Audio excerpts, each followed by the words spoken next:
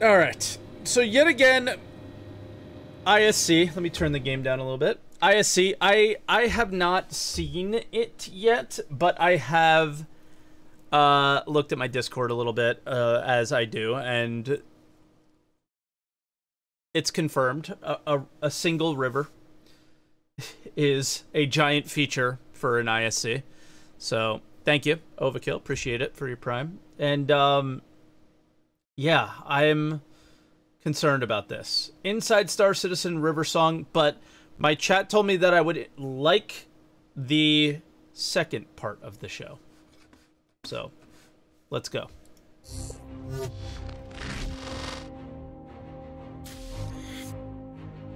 Rivers are more than just water. They're a place to...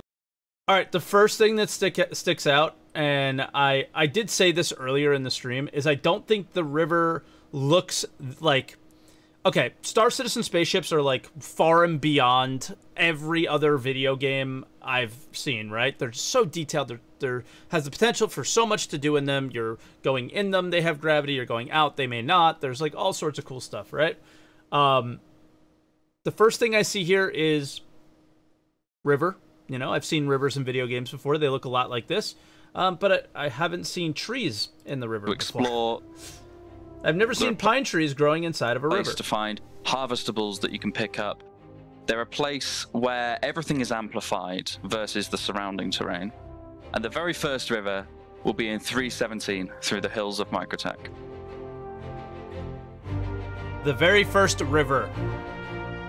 Since this time last year, we started to take rivers from what was a pretty tech demo to something we could release. We thought we were ready to put this out in 316. Whoa, really? I was not expecting that. Okay, cool. We're pretty happy with what we had, but we still needed some more changes to bring it ready to put out into the PU. Okay. We started by doing a refactor all of our object scattering so we could have far more power and far more performance when we're distributing objects across the planet.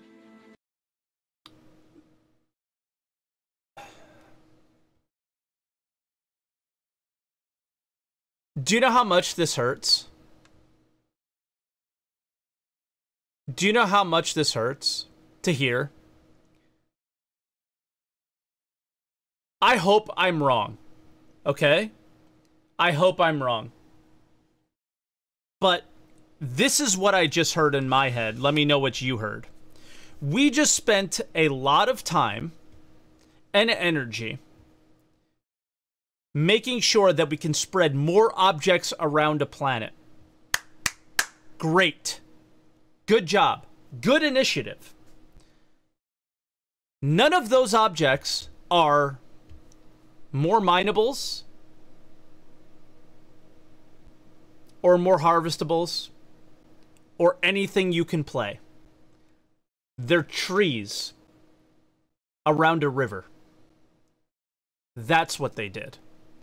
And I'm gonna stop right now and make sure that I phrase this correctly. Is I think what is happening here looks awesome and is great work by the Planet Tech team and all that stuff. Awesome. I don't want to downplay their job, because this is their job and they're doing a damn good job of it. Why is the game never the focus? There's literally one thing you could do. They talk about harvestables soon. Okay, I'll hold off on harvestables. But I've talked to people about minables at the company, and one of the issues was of like making a huge ore vein of a lot of rocks, and you know, where you would have to like almost mark it to come back to it because it would fill a mole, or you would have to bring a bunch of ships and play together with people. You know, the gameplay, the amount of, you know, usable and mineable and great rocks that would be there would force you to play with others, right? It would be a good, you know, gameplay loop. Imagine that. Instead of using the power that they gained, they put trees around a river. And that's the part of Star Citizen that I still just struggle with today, is they talk about priorities, and the priorities just never seem to be in the right place to me.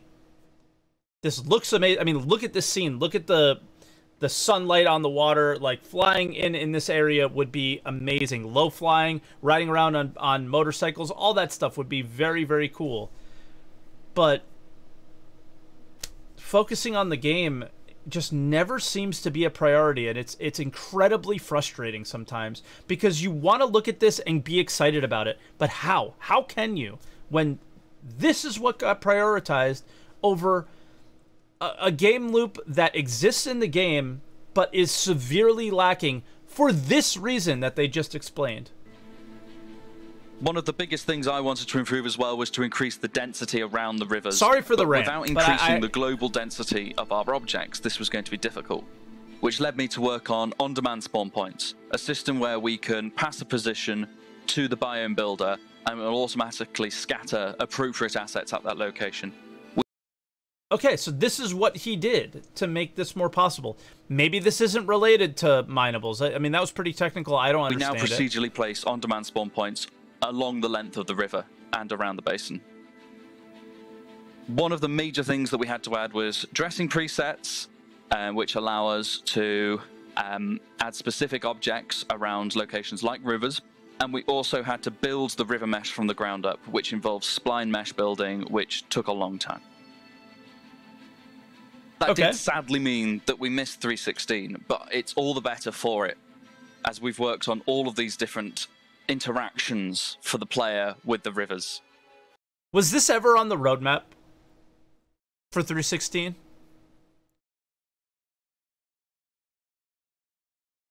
This is why you do not show things that are far out. Because what would have happened if it was on 316 and it got moved? People would have got pissed off. We never knew it was there. He never had to say that the plan was 316. He never had to say that. Right? Never had to. For example, as of 317, you may now walk down into rivers and oceans as long as you are wearing a helmet. Like, this is really stupid. You may explore underwater, you keep your helmet. Not dying is better than dying. Helmet on, you won't drown. You can now drive gravlev bikes over both oceans and rivers without just falling through and exploding. That's awesome. So we also have harvestables around the river's edge for you to explore and collect. Okay. Also good, but... And I think this is the one harvestable that is useful. I think if you eat this, you gain health. What is it called? Heart of the Woods? Something like that? But... Minables have gameplay. Harvestables do not. We also did a rework of our water caustic system, meaning that there are water caustics thrown by the river and its basin, both onto objects above the water, like your ship or trees or rocks, and onto the surface below. Okay. Planet Content team haven't had a full chance to take a visit of the oceans yet, so while there are assets down there, you can expect improvements in coming patches. Nice. The next big improvement to rivers is going to be fizz areas, so you can throw things into the river and watch them flow down, as well as work on the foliage shader, which is going to create more varied and seasonal foliage across our planets, as well as just the rivers. In the future, what I want is for an artist to be creating a planet and say, okay, I'm happy with the elevation, let's create a river system, and for it to be done. And we're not quite at that stage yet. Each river is maybe 1 or 2 clicks, but it needs to be hundreds of rivers per planet without even thinking about it. The river in 317 doesn't have any missions or QT markers to find it with, so you will have to go exploring to find it, although hopefully this video has been a help. I feel like we would be able to see it from space, no? Maybe not. It's not that wide. But yeah, okay. Like, I'm not going to be a huge negative Nancy here and say that It's not good looking, but I am going to say I've seen nice looking rivers in other games. Water looks good in other games, all those things. I don't think this is like one of those mind-blowing things that Star Citizen has done, but I like that they explained why they did things and how a single river prioritized some other problems that we had in the game to fix and things like that, River right? tech is more than just adding running water to the surface of our planets and moons. I like that. It's the collective gathering of mesh and shader, erosion and foliage, traversal over, under, and through the surface.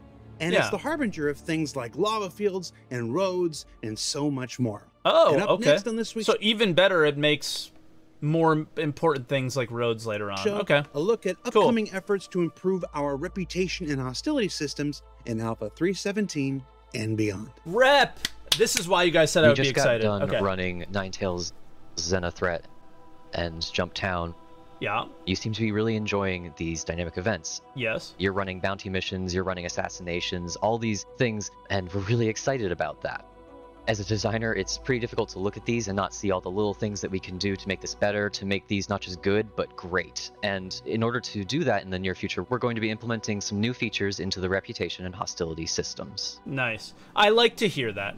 I like to hear when he says, as a designer, it's really hard not to see all the problems with these things and not to see that we want to improve them. It's not always there. They don't always have the ability to improve them, but for me, it's the, like, hey, we know these problems. We just need the manpower to do it. And we all know what wonderful single-player game is keeping that from happening.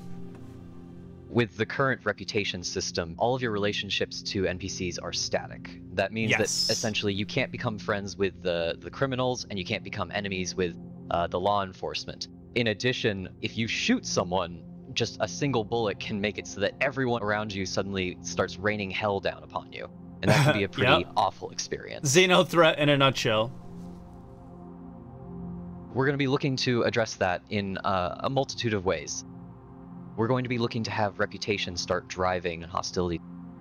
So Ninetales is how high, NPCs react Crusader to security you is really and low, how you or see Blackjack. them. Yeah. As you become more and more friendly, build up that affinity with NPCs of a certain organization, they will begin to shift their opinion of you. You can actually do missions or content for Ninetales, and if you get to a certain point in their bar, they will stop shooting at you and start just letting you go by, and then eventually even start protecting you. By the same measure, if you start attacking law enforcement or committing too many crimes, after a certain point, Crusader security is going to start hunting you down and attacking you on site instead of waiting for you to commit a crime. On the side of making it so that people... I like this. I think you notice a lot of people who play Red don't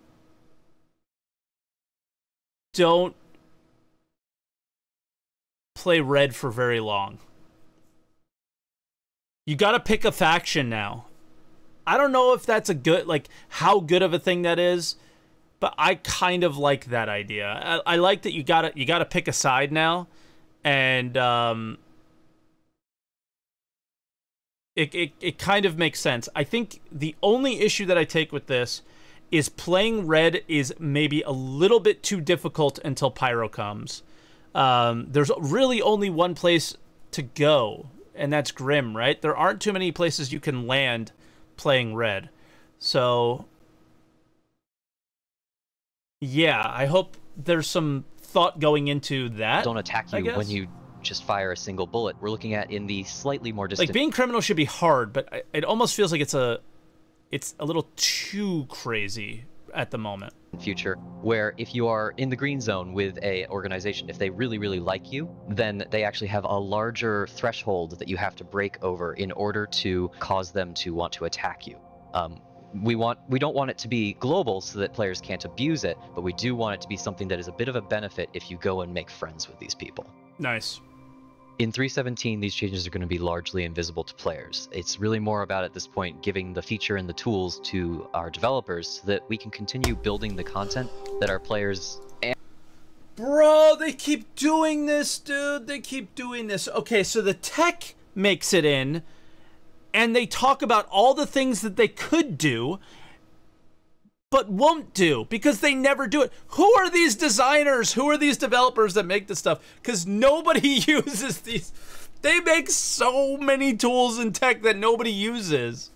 What is this? It's so frustrating.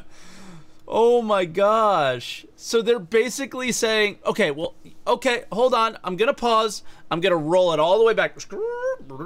Like that's the rewind sound. I'm going to roll it all the way back. This is the exact same thing they did with the initial release of Reputation. They put it in, they make sure that the back end is working correctly, and then they applied it to missions, I believe. Right? I'm pretty sure that's what they did with Rep. You can visually see your rep in one patch. The next patch was when the missions started doing things. And they started progression through bounties, I believe, was how it worked. So I'm going to stay calm. I'm not going to be the usual idiot that I am. And I'm just going to be like, all right, I've seen this before. If history repeats itself, it's a good thing. All right, this was a good bit of Star Citizen's history. It was visually displayed, and then it was technically used by us. And our developers really want in 3.18 and onward. Yeah, I'm just going to pretend they didn't give a date, and then it's not a problem. Xenothreat, make it so that you can actually be on the side of the Xenothreat instead of just trolling other players. That's cool. In addition, for Jumptown, this will help us to sort of patch some of the holes where players can exploit the system by grabbing a quick crime stat after they've already pulled out their packages and not have to actually fight people in order to get their drugs. This also enables us to take a lot of our existing content for the lawful side and make criminal missions, so that there is actually content in the game for criminals to do in the long term, not just with the...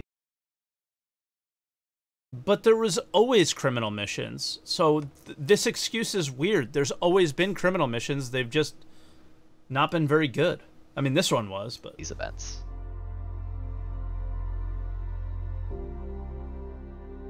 And of course, with additional dynamic events rolling out in the future, we can start building with this in mind from the start. This feature will allow us to say that this event is going to have this faction versus this faction, and players will be able to be on those sides in a much more permanent and invested fashion.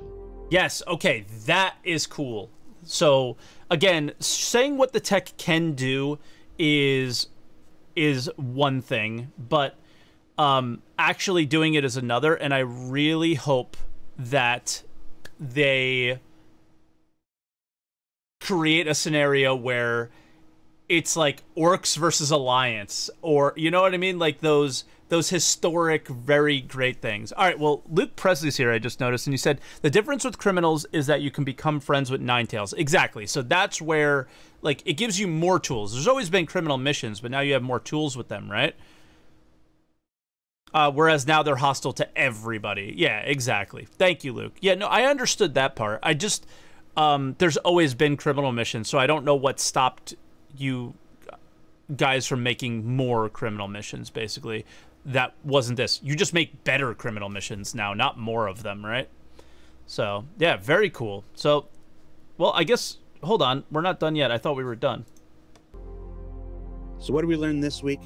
Well, we learned that Microtech's First River is the next step forward in the now you can work with tools the criminals that will allow developers to bring more texture, hazard, and opportunity to Star Citizen's planets and moons. That the reputation system and its continuing development remain at the heart of enabling developers to create more meaningful and effective mission content.